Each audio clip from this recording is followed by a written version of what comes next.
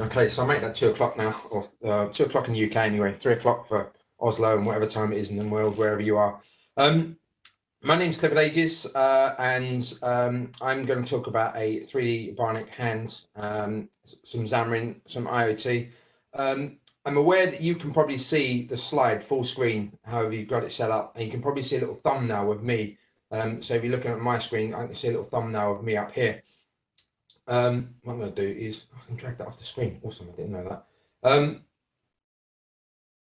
You can somehow, there's a up in the top right corner, I'm told by Dylan, you can make that thumbnail of me bigger. Not because you want to see my nice hairdo or my shutdown beard, but I'm going to be showing lots of hardware on video. And the only real way of doing this, obviously, when I did this talk in person, I hand this around the room for people to feel, touch, and play with. It's a bit hard to do remotely, so the only way I can do it is hold it up to the camera and let you see what's there. But that's handy, or one of. I've made so many of them now. But let's get into the talk. What's it all about? Well, a bit about me. As you'll see in that video, I'm a pilot for a major UK airline, and when I'm not flying a 787 Dreamliner around the world, which is not a lot at the moment, certainly not with passengers, cardboard boxes. They're not sure if they want chicken or beef, so you know, it's a bit odd, to say the least. Looking forward to getting passengers back on the plane. I'm a .NET developer, mainly Xamarin IoT space, because I really enjoy working with mobile and I adore and love playing with electronics. You can probably see behind me my bench with a couple of 3D printers and electronics and cables and wires all over the place. I enjoy learning new things, playing with new tech, new toys, cycling and family, wife, 3 boys, 2 dogs. So that's me. But we're here to talk about Kayden. So meet Kayden. He's a happy-go-lucky, soon to turn 16-year-old. And you can see there he's an active member of the Scouts and the Cubs before that. And he's always, you know, the first to jump forward and try new things out and do activities when he's at the jamborees, etc.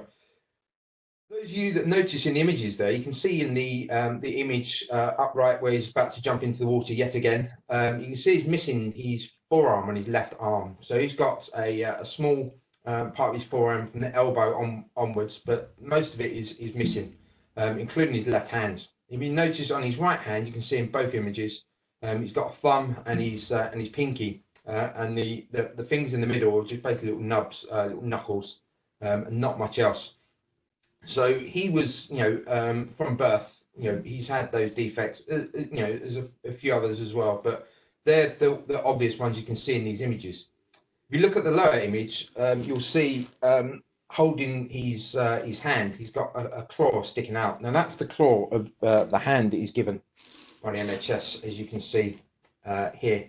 And this claw is basically, there's a strap that goes back across his shoulders onto his other shoulder, and as he pulls his shoulder forwards and backwards, it pulls on the cable, which is effectively a 100-pound fishing line, and it just opens and closes the claw. So you can see the fishing line is just pulled and it opens and closes the claw. So that's what he's had pretty much since birth. He's had an arm of various type or another. So, you know, that's what the NHS provides. You can see there he's off to the on the London Underground, going to the Paralympic Games back in 2012. That's his party trick. He clicks it onto something and walks away from his arm, and everyone's like, "Hold on, that kid's arm's just stayed where it is." So you can see there also in the lower image the 2 versions of the arm. What happens is Roehampton Hospital, which is where his care with the NHS is mostly done, every year. Pretty much, they take a mould of his of what he has as an arm, and then from that mould they create a new fiberglass arm, which are then moulds, and then the hook part, the part that you can see here clicked onto the bar of the underground. This part here just carries over year on year until he either breaks it or it's too small. So he got a new one a couple of years ago, which is why I'm allowed to keep the one that the family have donated me for making the talks. But this part just clicks off. It's jammed in on this arm now, but you can see this red one is a couple of years old because it's this one here. Then you got the green one. He's now got a black one. Is the latest one he got a wee while ago. as well as Handy, which we've 3D printed and produced for him.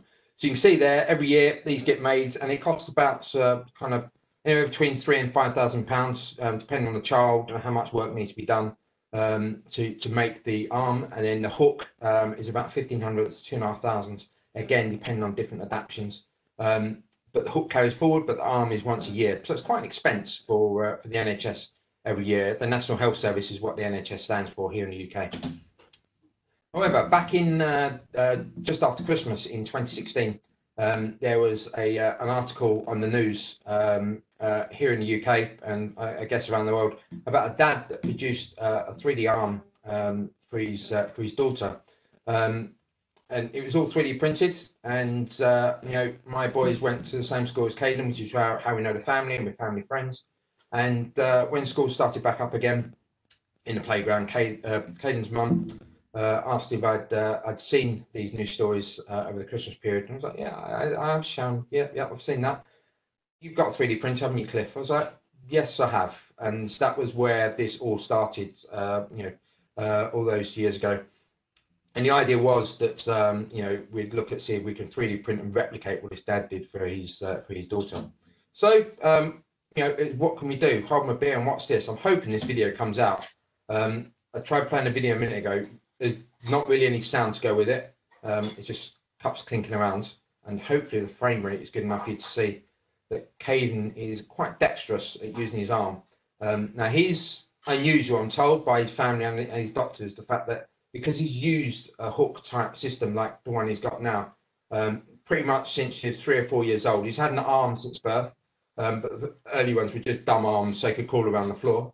But because he's used it day in, day out for years and years, he's become quite dexterous. He can pick out tea bags. He can, you know, open doors, close doors, you know, that sort of thing. You know, he's opening the fridge here and getting the milk out, that sort of stuff. So he's become very adept at using the hook. And that's the amazing thing about the human body. If you take something away, then you adapt. You know, so if you take sight away, your hearing and taste and things like that, your other senses tend to pick up. If you lose an arm or a leg, you adapt to the way you live your life. It's not ideal, it's not perfect, it's not like, you know, us with 2 arms and 2 legs, but you know, you learn and adapt. And these tools, like these prosthetic arms, help you adapt. Because if you imagine him trying to make a cup of tea and he had no arm there, no hook, it'd be, you know, very, very difficult, a lot more difficult than it is there.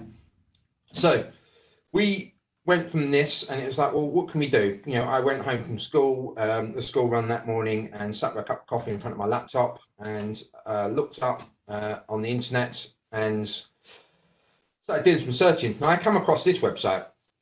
So I started with the NHS, started looking there, and come across the Limbless Association.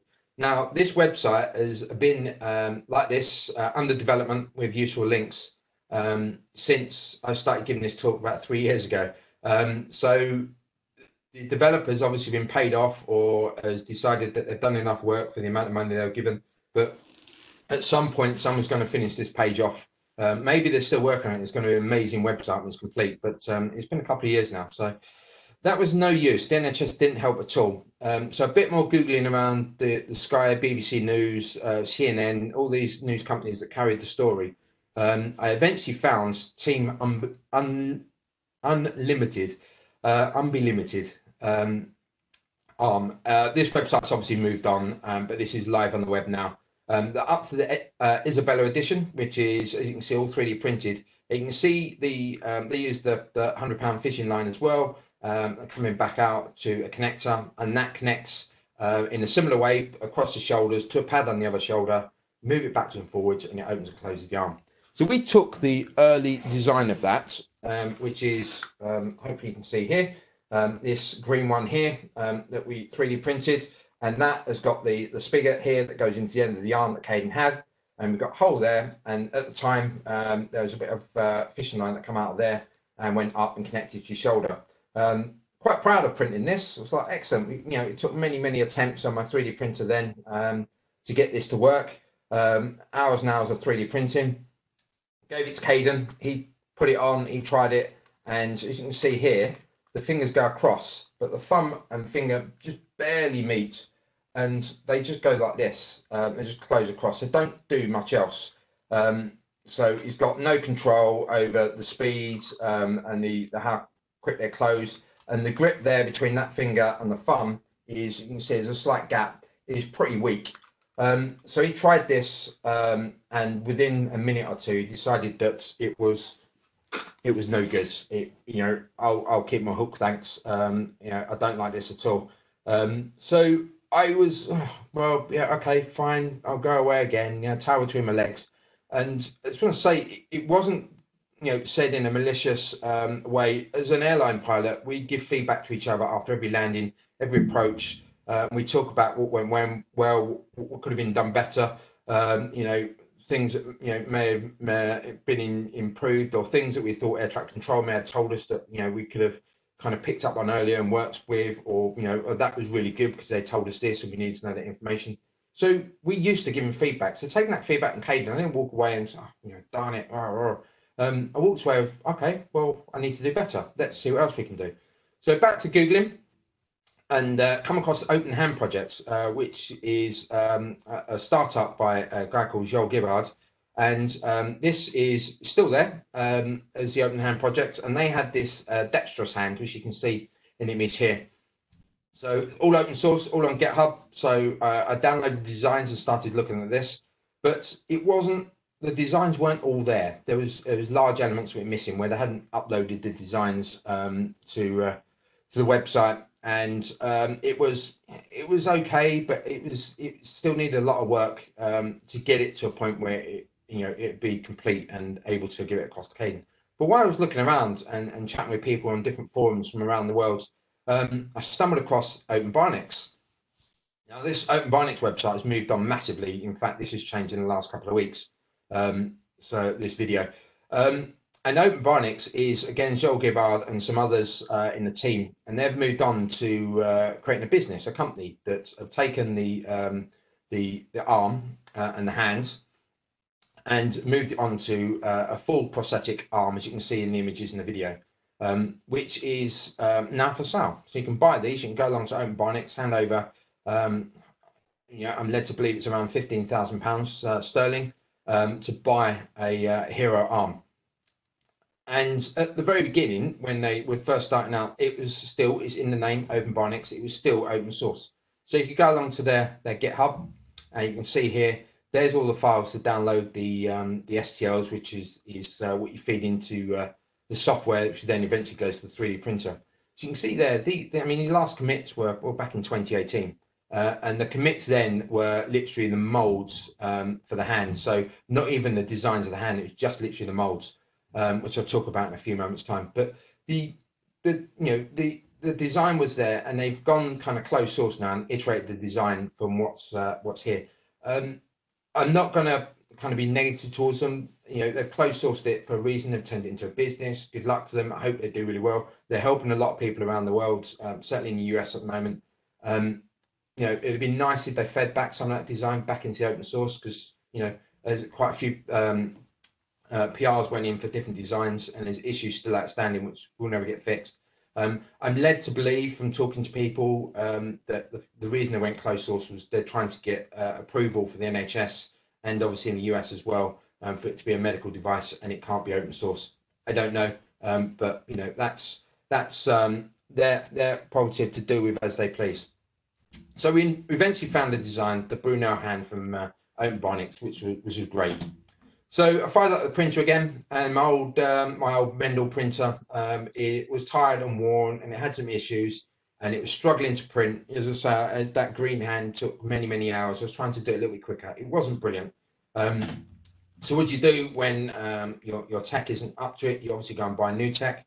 So I bought a printer, which is the one you can see there, which is a Prusa Mark III i3, and it's got another one just behind me here, and that is an awesome, fantastic printer. At the time I bought this one, they're about £800 sterling. It came in a kit in a box, and you can see the instructions down here, and you put it together. The new one that's behind me was just over £600 sterling, and my 10-year-old son put that together as a kind of project to show to school that he's kind of schoolwork from home. I put together a 3D printer and printed off a little pug dog, So if a 10-year-old can put this together with the instructions, that says it's pretty darn easy. It took him about 3 days to put together, you know, a couple of hours a day. So it's dead easy to put together. He can do it, and I can do it. Anyone can do it. Johnson's that good. The reason I got the red circle is that this blue part here should have been black, but when I got the printer, I fitted it wrong and damaged. I damaged the part by getting a nut stuck inside and strip the thread. So I had to get the old printer out off the top shelf and print that part. And all I had at the time was some blue filament. So it's printed in blue. It's still there in blue on the printer. And so obviously the old printer's carried forward to the new one, and living there, helping out. So now that I had the printer, I downloaded all the parts, all the STL files, sliced them and printed. All the white components you can see on the desk there are printed in PLA, which is a hard plastic, a bit like Lego plastic, you know, and the red parts there are flexible parts.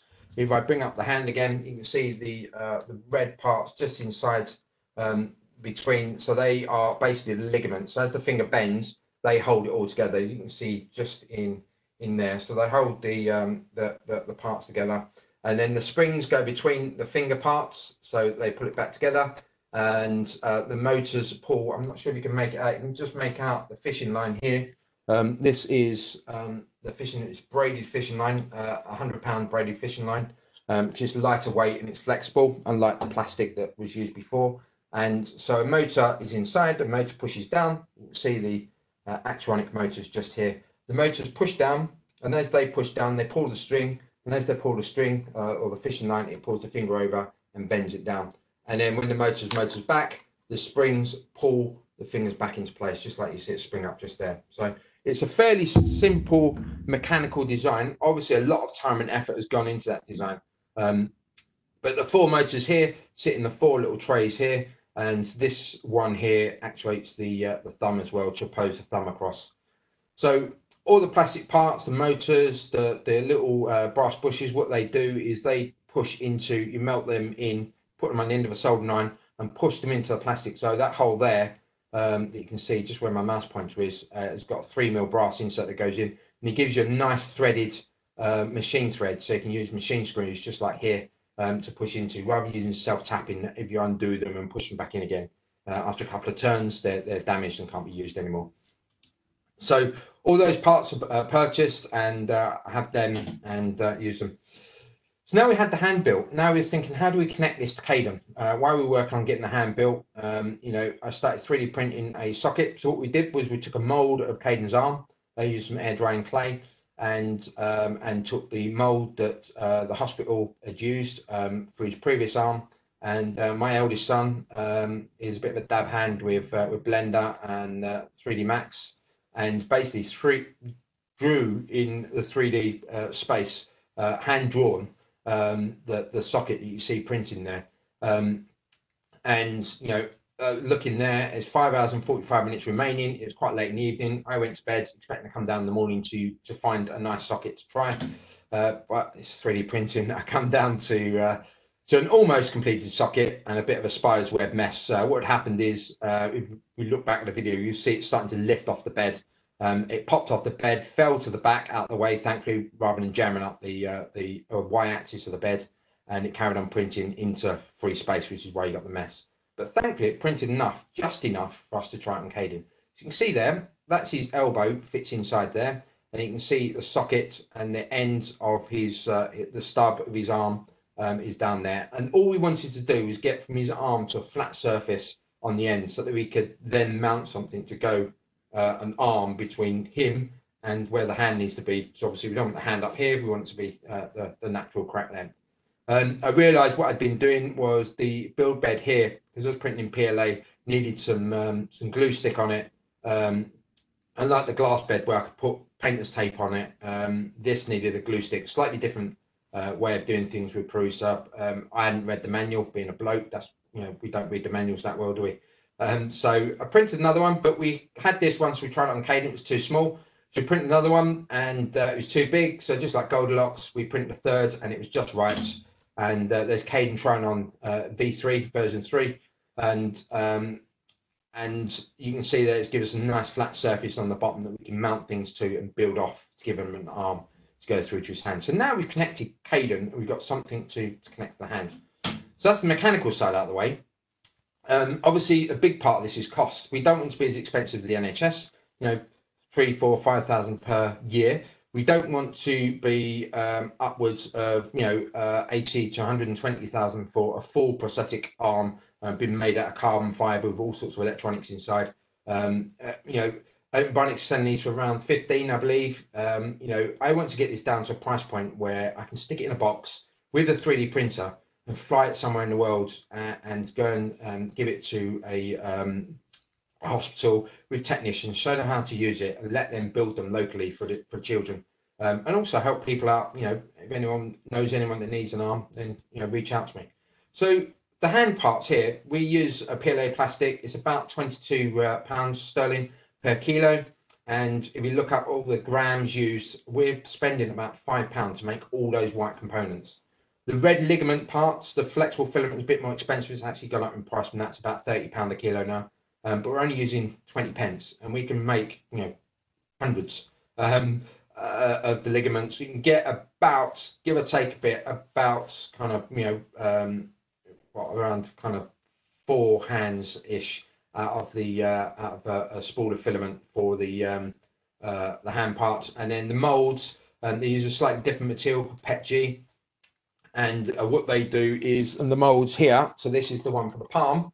So if you look at the palm, you see this black here. This is the, if you used to make this out of Lego plastic is quite slippery. You can't grip stuff. So this is a urethane rubber. It's a bit like kind of like a neoprene rubber. It's kind of the same sort of thing your mouse mats kind of made of, that sort of stuff. And it's quite a bit squashy, so you can grip things without breaking them, but it's also got quite a nice grip to it. So what you do is, once you've 3D printed the parts, you stick them into the mold, you screw the flat plate down, and then it comes out. It does. You fill the little reservoir here with the urethane 30 rubber, and then you push down and it squirts the rubber in around the mold, and it starts to come out these little air holes.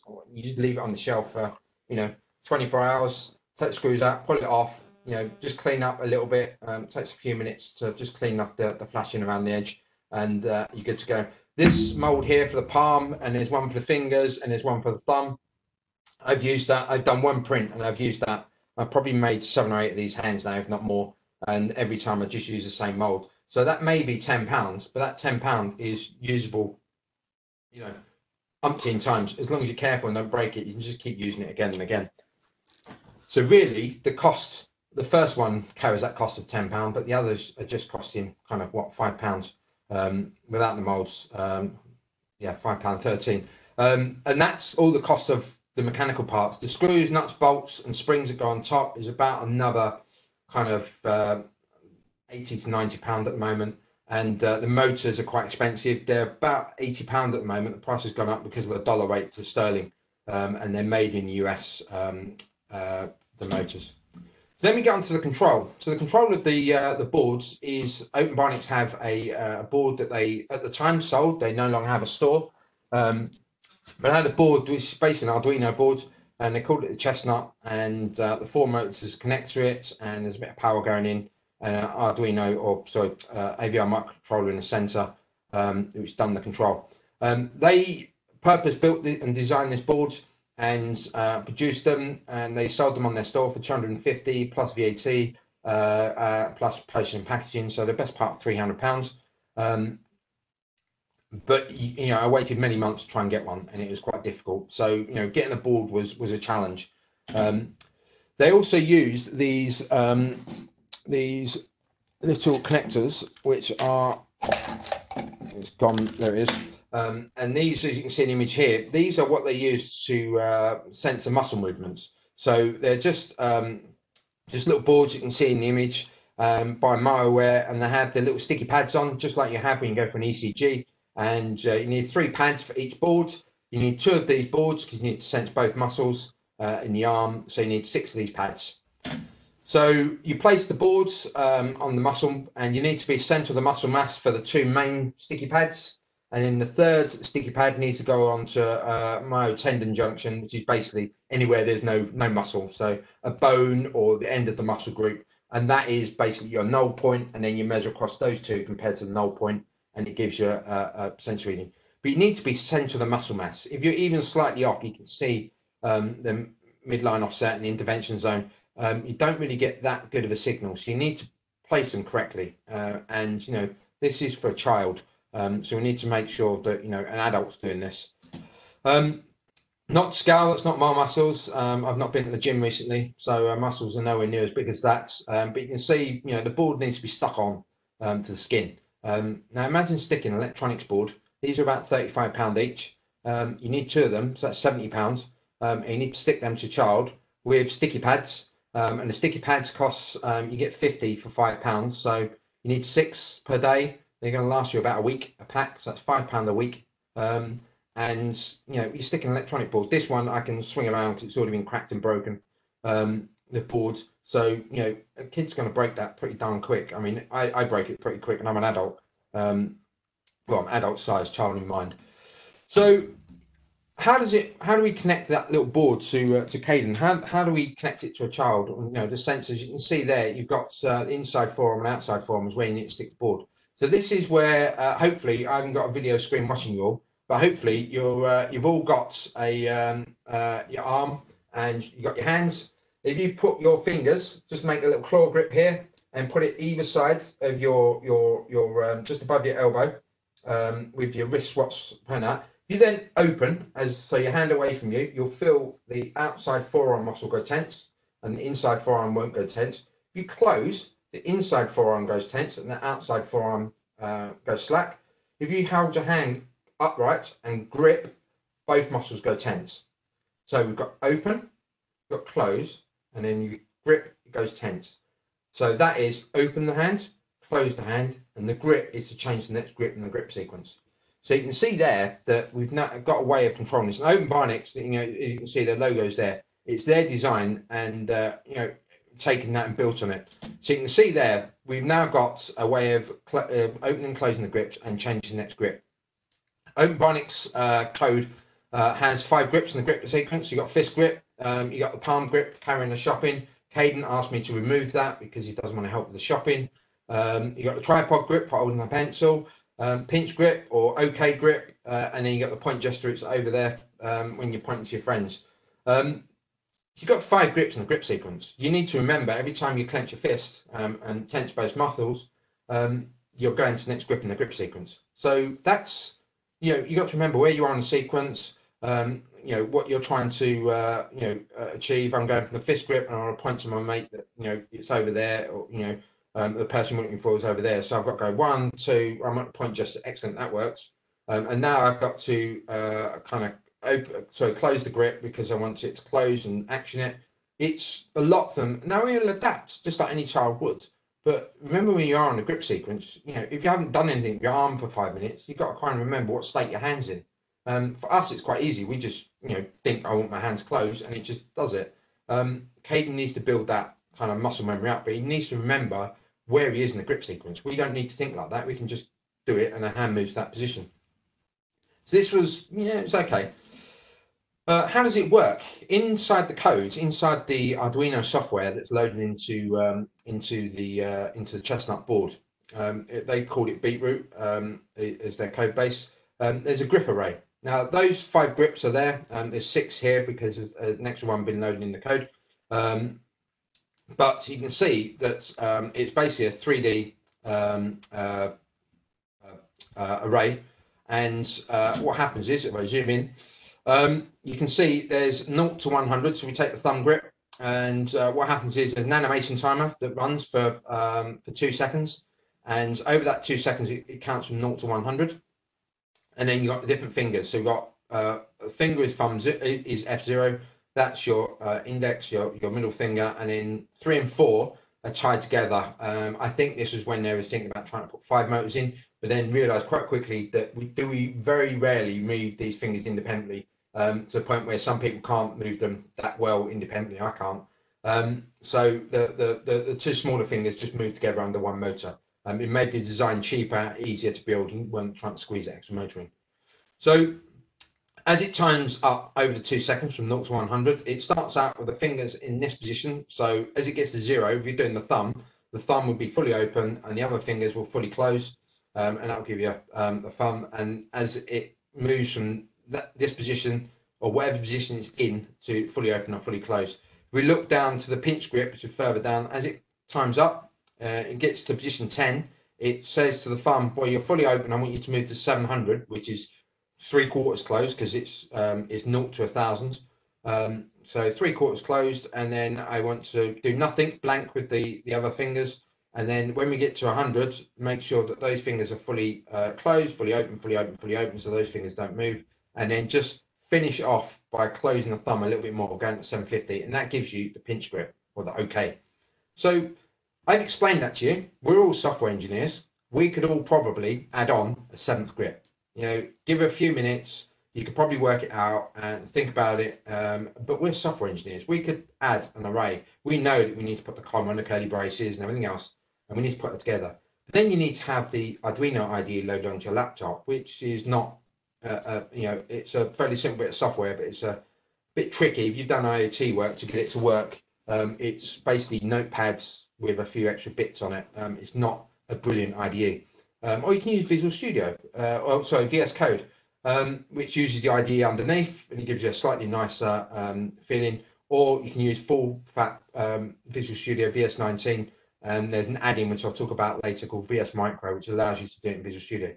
But you can do this, and then you can plug a cable into the board, and you can download the code once you've compiled it down to the board, and reconnect the board and the wires, and then put it back into hand, reconnect it all up, and then test out that new grip. We're software engineers. We can do that. You know, some people might be scared of playing with electronics, but you know, it's only 3.3 volts. It's not even going to tiggle.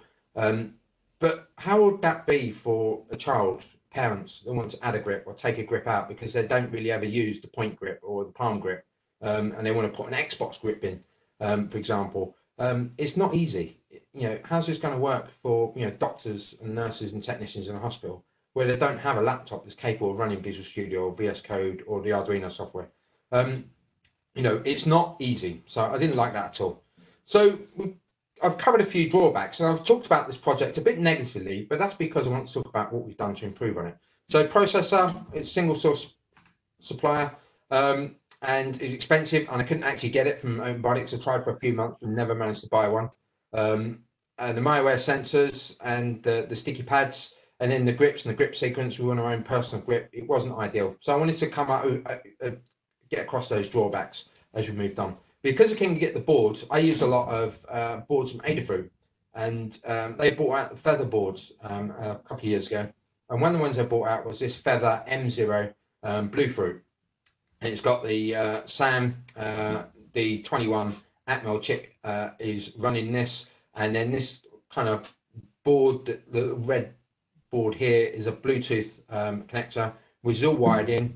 And you got a JST plug here for plugging a battery in, and a USB plug there for plugging in your cable to your laptop to connect up and program.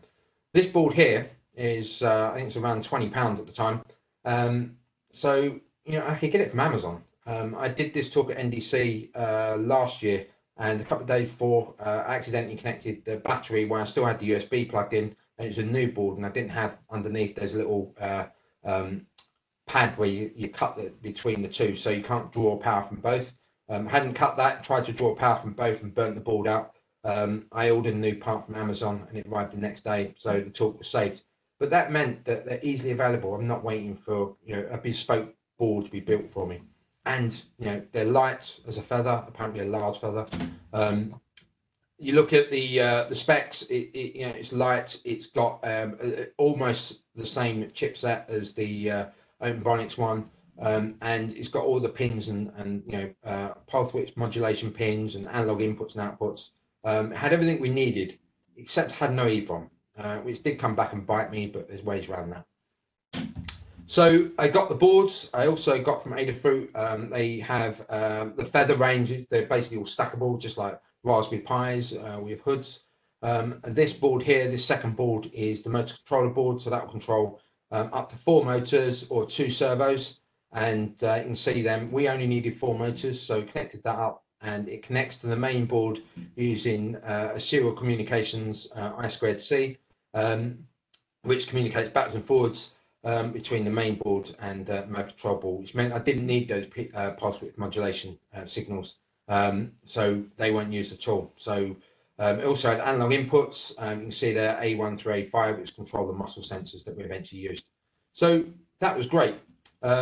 One problem I had was the motor boards, the cable connectors, the flat ribbon cable that comes off the motor doesn't really connect to the through pins. So that was a challenge that was to overcome, but not too difficult. But you can see here, I managed to put it together. In the end, I found some connectors, used some extra flat ribbon cable to go through the through hole, and I did some soldering and improved on that. You can see the mess that's left.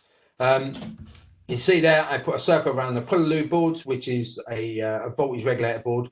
And what I've done there is this connector here, I plug 12 volts into, and 12 volts comes down to power the motors, because the motors are 12 volt DC. And I take that 12 volt signal, as you can see, also into this pull-loop step-down board, and that steps it down to 3.3 volts, which is what the controllers on the 2 main boards use for doing the control signal and controlling the microprocessors. So that board there is only a few pounds, and it means that I have one supply into the hand from the arm and the battery stuff in the arm through to the hand. I have one connector which takes that power through, and it's just 12 volt DC. You can see there's connectors up on the bottom. So that means we've crossed off the processor. We found a way of controlling it, and instead of being £200 plus VAT plus postage package, those 2 boards and bits and bobs, you know, we're talking less than kind of £50 is required to get those in. So next on to the sensors, the MyAware sensors. Now, as I say, I fly planes around the world, and I like reading magazines when we're up on the cruise. There's not much to do. You know, I'm a systems engineer, and in the day, 1,000 computers flying in close formation. You know, so we read magazines, newspapers, and stuff in between interacting with the aircraft. We're still flying the plane. Don't get me wrong. Don't panic and worry that we're sitting there with a big broadsheet in front of us. We're still at the corner of our eyes watching the instruments and that. But you can scan read a magazine or a newspaper quite happily. Obviously don't put it up in front of you, but I like reading Hackspace. It's an awesome magazine. Highly recommend it if you want to get into IoT. It's got, you know, beginner to advanced stuff in there all the time. So I was reading this one, which was April 19, about Arduino debugging. You know, I use Arduino. I was like, well, you know, you can always learn, even though you think you know, you can always learn something new. And the bit I learned from this wasn't the debugging part, even though there was a few tips and tricks in there. It was this sensor. This is a little sensor, which if you knock or bash the sensor, it's a piezoelectric sensor. So a bit like you supply voltage to a piezoelectric buzzer, which is in your PC. It buzzes, and you know, 4 buzzes is, I can't remember now, is it memory or something? I can't remember. But this one, if you give it vibration or a knock, it will supply micro voltage out, and you can measure that on the Arduino board, analog input. And they use these in guitar pickups for electric guitars. They use these mostly in demolition, so they'll put them around the building to measure the pressure waves that come out the sensors and decide whether they you know, blew the building up correctly. Is where apparently this article says they use most. They put that in there before I moved on. So we fitted that to Kayden's arm and put it in, and he sort of said straight away that the difference between that and the MyAware sensor is the fact that the MyAware sensor, he could control the grip, he could stop pushing on the pad and the hand stops, and then he can continue. So he had a bit more flexibility as to what the hand did. With these sensors, because it was just, you only got a kind of a spike, which you measured, if you went above a threshold, trigger that movement. It, once you started the open or close, it went all the way open, always close. So you couldn't stop halfway through. So it was okay. You know, I landed, I think it was in Japan I landed, and I bought a pack of these for £1 from Amazon. They're made in China, so they got them from China to the UK and delivered to my house for a pack of 10 for £1. I'm not sure how the economics of that work, but hey, you know, they work great. But Kayden didn't like them. He was like, can we not go back to the old sensor? It was better. So I went back to the drawing board, had some more ideas, and I come across force sensitive resistors. As you can see there in the little GIF, as you apply pressure, the more pressure you apply, you can see that in the tenseness of the fingers. the more the voltage out changes. And because it's full central resistor, you just create a resistor bridge, and depending on what you bridge it with depends on how quick that ramps up and ramps down as you apply the pressure. So we've got a couple of these. These were £6 for a pack of 2. They work fantastic. We realised quite early on after fitting them that this sense area is quite small, as you can see there with a finger and thumb. And Kayden needed a bit more sense area to sense the muscle. So we bought the slightly bigger rectangular ones, which are £6 each. But still only £12, and delivered from Amazon as well, or any SparkFun, any electronics place, and they work brilliantly. So here's the wiring diagram from Fritzing. I've left it intentionally a little bit messy, but just to show you the fact that we have analog going down to our 2 full sensitive resistors, some power going out to our motors. The blue lines are the analog signals, and the red and black lines are plus and minus voltages. We've got here a 1300 milliamp hour battery. That's just the only one that Fritzing has. I'm using a 10,000 milliamp hour anchor power brick. Now, OpenBionics use a 14.7 volts power bank out of an RC car. So it's a big chunky battery that goes in, which is why when you see in the videos, they have a big chunky part that comes out. The problem with that is a fairly hefty battery, although it's on an elbow position, you're not actually carrying much of the weight, the shoulder's doing the lifting. But the problem with that is you need a specialist power supply to charge it up. It's not that easy. This is USB. This was £20 from Amazon. You can get cheaper ones, 10,000 milliamp hours. It's more than enough to charge the arm and run the arm for a couple of days. But it's only 5 volt output. That board I told you about earlier, that step down board that Polyloom make, they go from 12 volts down to 3.3. They also make another board which goes from 5 volts up to 12 volts. And again, it's only a few pounds. So I bought a few of those. And the current rating of the motors, if all motors moved together, was higher than what this board can carry. Plus, we obviously sort of powering the controller boards as well. But because it was only 1 amp above what that board could supply, because we're only doing the fingers for a short period of time, it's not burnt the board out. I thought it would, but obviously they've got a safety rating inside on their data sheet. I looked into the current, I've measured the current that's being drawn. It's not as much as what the motor said they were. So actually this board has been in Kayden's arm and in my test hand here for quite a period of time, and there's been no issues with it at all. Here's one just there, you can see it's connected up. So that's what we've used, and it works brilliantly, which means we've now got a power brick, which means you can have a spare one in your backpack when he goes to school, or when he did go to school. The only downside is that his friends like to charge their mobile phones, and he has to make a decision whether he powers his arm or he powers his Android phone or his iPhone. So kids will be kids, but there you go. So we've now covered off the MyWare sensors. We've got these full sensor resistors, and just leaves a grip sequence now. So as I said at the beginning, I'm a freelance .NET developer. I spend a lot of time playing with IoT and electronics. I do it on mobile development with Xamarin. And the Bluetooth sensor in your mobile phone was more than enough to connect to the Adafruit Bluetooth board. There's lots of, I put this slide together with a load of images and icons of what Bluetooth there is. There's basically 2 versions. You've got Bluetooth Classic, which is what powers your headphones and powers something really near constant data stream, and you got Bluetooth Low Energy, which is where it's just a little bit of data backwards and forwards. We need to send a small packet of data every now and again. So Bluetooth LE, which means we're not using as much power. And the way that works is you have your central device, your phone, your tablet, your computer, and then you have your peripheral device, which is your watch, handy, maybe the stereo in your car, whatever it is your peripheral device. And the way that works is the fact that at the very beginning, I thought it expanded, it doesn't. The communications at the beginning is they set up a connection interval, and then the master and slave, it's still called master and slave, even given what's going on in the world at the moment. These hopefully will get changed, but that's what it's called in the Bluetooth spec, is master and slave. The master sends a request and the slave responds, and then they go to sleep for a period of time, because that period there, it's not very good in this graphic, and maybe I should redraw it.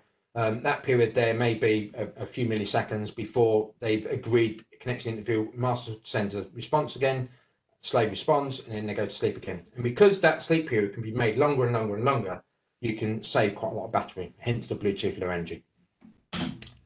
Inside that, it's just like a class inside your C# project. You have a profile, a service, and characteristics. So that's your class, your method inside that, and then the characteristic will be your properties that are inside your service. So to get to the heart rate on my Garmin watch here, it will be inside the heart rate service, and there'll be one for the heart rate that's now, one for the heart rate that's over the last 24 hours.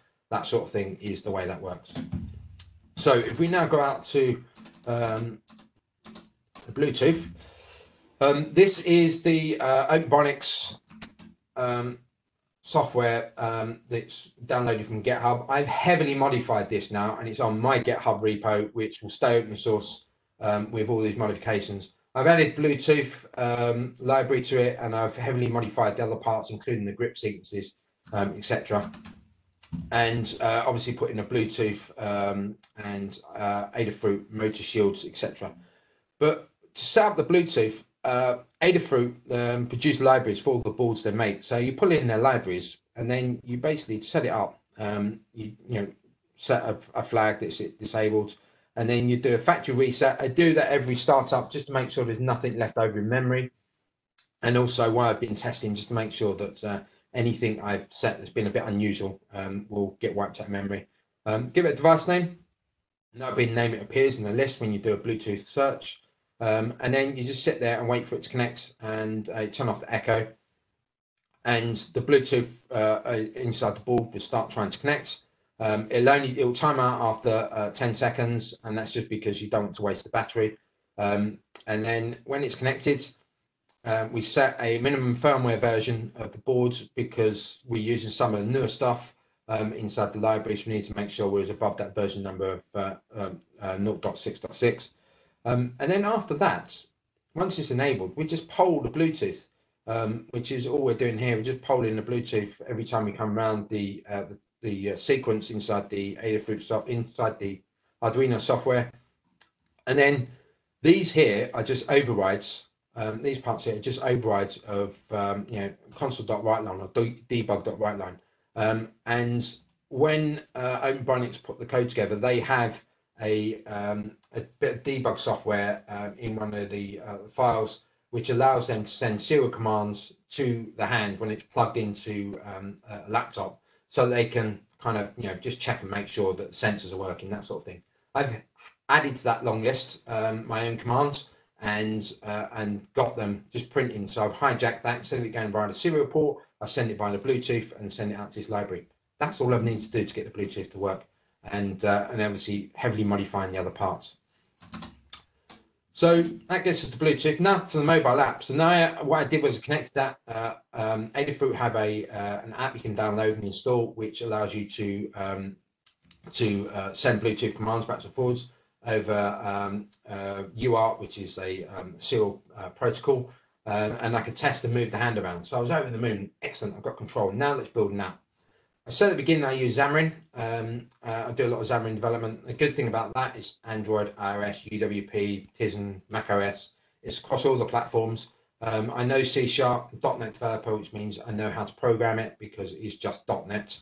And it has accessibility built in, which is quite an important feature because I wanted to be able to. Kayden has his font bigger than new UI I had because he's got less fingers to pod the screen with. He has different things set up in the accessibility of his phone that we wouldn't have set up, and the next child may have theirs set up in a completely different way. I wanted it to be such that if they set it up their screen in a different way, it made the buttons bigger, it made the text bigger, it did the text to speech, that sort of thing, without me having to program it into my app. And that's part of the OS. That's not Xamarin, that's the OS that does that. So I chose Xamarin. Initially went with Android and Apple because they were the main ones. I also got a UWP version I'm putting together at the moment, so it can be used on tablets and laptops in the hospital as well. Two flavors of Xamarin. You've got traditional, which is where all your back-end stuff is written in C#, and then your UI layer is written in in the native languages. the XAMLs and the Javas and Objective-C, that sort of thing, in your storyboards. It's all written in the UI layer. We've got Xamarin Forms where it's shared, and you write it in a Xamarin version of XAML, which is different to WPF, is different to UWP. I've got a talk tomorrow morning if you want to learn about how to do this. Beginners, how to go from file new to an app that runs on your phone tomorrow morning. And I'll talk a bit more about how this works. But basically, you write your XAML, your C# backend, a bit of MVVM between the two, and you've got an app that you can install on your phone. So if we go across to the Handy app, the first thing we need to do was the Bluetooth. You remember I talked about that model where you have a service and you had your little profiles inside them. That's a service GUID, so it has a GUID. Thankfully, Dylan didn't use them all up this morning, so we've still got some GUIDs to use in the world. And then there's a read and write GUID. So it's a single pipe for read and write, and then the GUIDs for this. And then basically we just connect, and we just have a service that connects, and it creates the service creates the library that you install, which is from ACR or plugin is a Bluetooth, just gives you events, so it's all event based. As a new message arrives, it sends it out, or as it sees one that's arrived in, it reads it in and then gives you that as a string, which you can then use to control the hand. So if we want to send a string out, we just send it the bytes. It has to be in ASCII, so you convert it to ASCII and write the bytes out. And it's literally just you write it out, and you've no way of knowing that it got there other than the hand sends a response, which you can read back in and read back into a string, and you convert it back from the ASCII format into a string format, the C#. That's it. It's pretty darn simple. However, the clever thing about this app as well was when I started writing it, Shell was a fairly new thing that came out of Xamarin. And so I've used Shell here to build the layer, the UI. It's more because I want to learn about how to use Shell. I've used it in a couple of live projects now, as well as this one. And it means that we can, you don't need to worry about the navigation stack. It's all done for you. It's all put together and sorted out for you. Now, hopefully, if I click, and you can see this is my phone, and I go and grab Visor.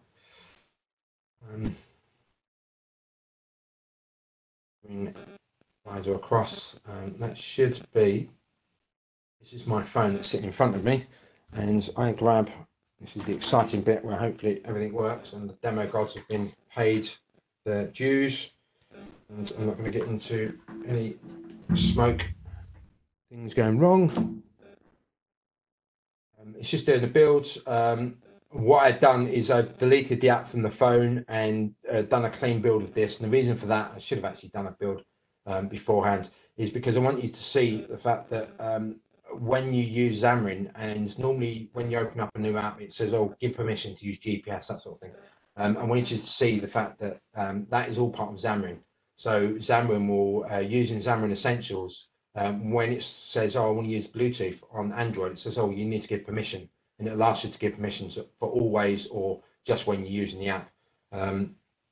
So that's taking a little bit longer than I thought it was going to take to build. Should push to my phone soon. You can see it's raining here where I live in Shepperton in West London. So come on. Should pop up soon. So there's just a picture of Handy, and across in the center.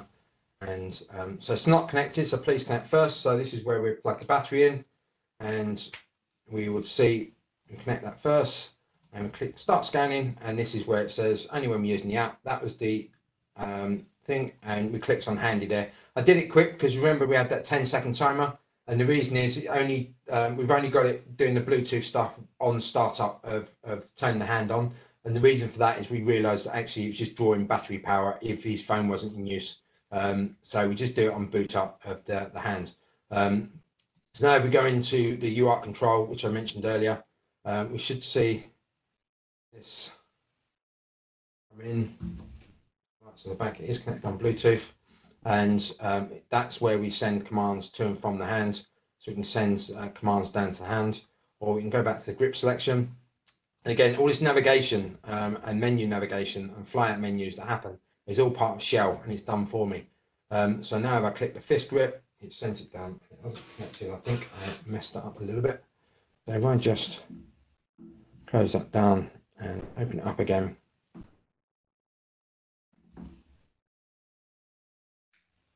Like I said, the demigods. IoT, you have to give them something extra. I don't know what it is, but it seems to work first time. There we go, it's working this time. And these are all the commands that I talked about earlier that OpenBionics have, which use the serial port. And this is just me just pushing them out as they would to a serial monitor on a laptop. I've added lots and lots and lots of extra ones in here, so getting all of the data from the monitors, extra commands in there for doing things. A lot of those have been added by me. So now if we go back to the grip selection, hopefully this is where the magic happens. This should be an animated GIF, but there seems to be a problem with animated GIFs in Xamarin at the moment in the latest build. This was working before, but it's now broken, so I'm not sure what that is. But the hook grip, it should show the animation of the grip coming across. These are massive buttons, and the idea is that the massive buttons are so Kayden can podge them with his fingers. And then there's a heart up in the top. He can select that and say, I'm favoriting that, put that into my favorites list. And then we've got all these here. So now if I go along,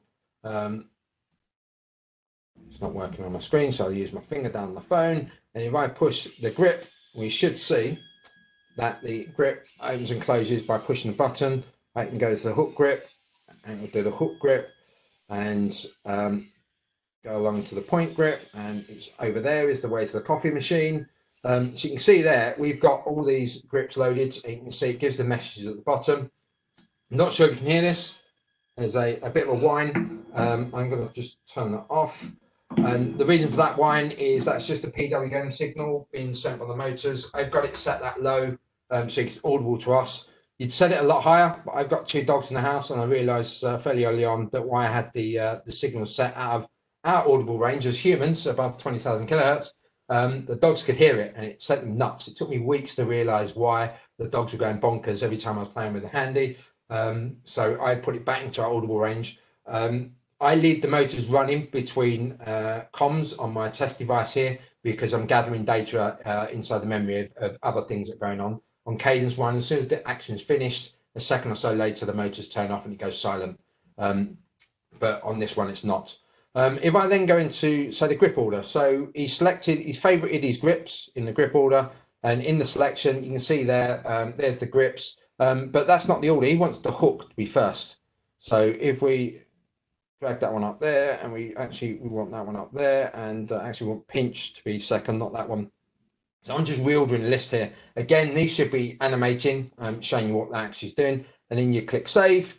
New grip order is saved. That would now be sent to the phone, sent to Handy next time Handy connects, and that will be the new grip order that's sent across. What if he wants to build his own grip or delete a grip? Well, you can delete it just by unhearting them up here. But if he wants to build a new grip, we talked about earlier about the animation steps. So step 0, we want them all to be open, and step 20, we want the pinky, so the middle two to come to, I don't know, somewhere around the middle. And then we'll add that, and then we want the thumb to come across at step 40. We'll add that, and it'll build up. I've not finished building out this page. This is fairly new design because we're struggling to get it into the memory of the hand. But it'll add it on here, and then you click save, and it'll save it to the phone, and then down to Handy later. And then we've got other things like we can set settings. We can change the settings in the settings page, and a big warning saying you can damage it by changing them. We've got muscle sensor check, so click start and it measures the muscle sensors, and Kayden can open and close his hands in the different sequences, and it saves these, and then send for processing goes to Azure, to an Azure function where they can be looked at with machine learning to decide if the sensors, the values need to be changed in the settings or not, which is in the settings page. So that's the mobile app. If I just quickly go back to my slide deck. I push all this up, so I do a git push it up to my dev branches. I use App Center, which pushes down to Kayden's hand and his parents' phones as well. They're on the master branch. I'm on the dev branch that only pushes to me. I push those down, or push it up to cloud. It gets built for Android and iOS because they've got different phones in their houses, and it gets pushed out to them. When I'm happy and it's at a point where I'm happy to release, I'll then put it on the App Store. And it'll be a free of charge app for anyone that has one in their hands. Azure App Center is completely free. You have a paid for version, you want more build minutes, but trust me, most apps don't need that many build minutes unless you're iterating very quickly on your pushes up. You know, but you know, 240 minutes a month is more than enough for doing 2 or 3 minute builds each time. So I've covered off the malware sensors, I've covered off the processor, I've covered off the grips, which is awesome. So I've now got a hand which Kayden's been using for a while, and you can see there actuatic motors, the 2 boards, the sensors, and a Xamarin app using Bluetooth, and the whole lot is come out at £430 and 25 pence. Add in the springs and sensors, like I said earlier, £80 to £90. I'm just over £500 for full arm with the sockets, with the sensors and everything else. So I want to get it below 500. That's my target. There's some corners I can cut here and there, which is where I'm aiming to get at in the near future. So for £500, we've got an arm. It's not the £4,000 or £5,000. And the finger parts and plastic, because it's like £5, they get broken, we print another set. So even for the NHS, it's cheaper than what they're currently building. What's next? I realise I'm out of time. I'm a minute past the time. I wanted to go full DotNet. I'm going to really quickly mention this. If you've not seen it before, WildernessLabs have got this Meadow F7 micro board. It's the same form factor, other than that red box, so it's slightly longer board than the feather boards. Here's the Meadow board here, and it runs .NET. So .NET Core runs on this board as it would on a Raspberry Pi or your laptop, and it's got IOT, and it's the same form factor. So the idea is going to move this into the back of the hand. Only problem is this doesn't have controllers or the libraries that Adafruit wrote for the remote control board. So I'm going to be Twitch streaming those over the next few weeks and months about how I'm going to move those Adafruit libraries across to the Feather and C#. So watch out for me on Twitch, and you can see me. I'll tweet about it when I'm going to tweet about it. So that gives us the Meadow board. Why did I mention being a pilot? I mentioned it earlier. I want to put all this into a box with a 3D printer, which is the one behind me, all into a box with a couple of spools of filament, and take it somewhere in the world and donate it to a hospital where the technicians and that can look after people locally. So, and really important, I want to say thank you to Kayden. This project wouldn't be where it was without his help and his feedback, positive and negative, and without the help from his family.